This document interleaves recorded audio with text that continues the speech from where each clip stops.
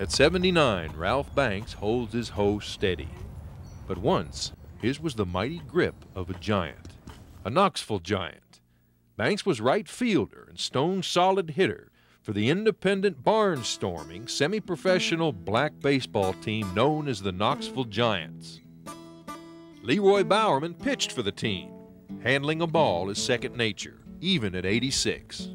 That's the out curve. Out curve. Out curve. Okay. What else did you throw? When I throw a in, like a fastball for in. At different times from the 1920s to the 1940s, the Knoxville Giants towered over teams in the South.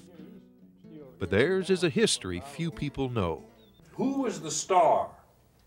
All of us. Wasn't no one star, all of us. Put everything we had in it, you know what I mean, to try to win. These were the days before agents and big money contracts. Their pay came from gate receipts after expenses. If we won the game, we got 60 cents, and the other team got 40. If we would lose a game, we'd get to 40%. Sometimes we didn't make anything. The Knoxville Giants were crowd pleasers, and often the fans were white. Hill Keller just wanted to see a first-rate team. Yeah, they were better than anything we had in Knoxville. One time, the Giants beat the Indianapolis ABC so badly the team couldn't afford to leave. We played them on Friday and Saturday.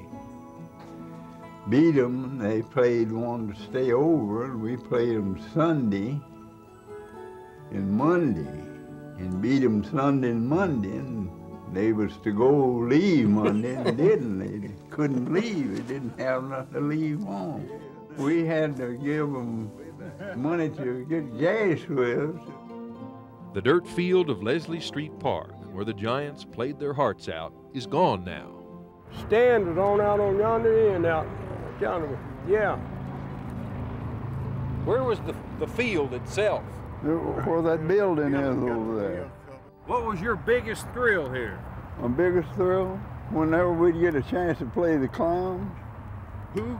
Ethiopian Clowns, because they were the best team we ever played. But color was a barrier that put major league dreams beyond these players' reach. Back then, there wasn't no chance there. There was no dreams and no wasn't no chance.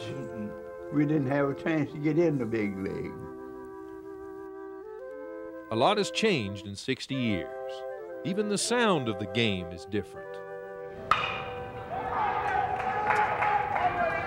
That ball sounds so funny. That metal bat.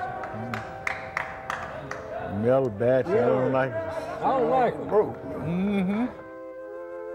It is late in the season for the remaining Knoxville Giants, so we cheer them now because they played for the crowds, the fun, and the home team, the Knoxville Giants.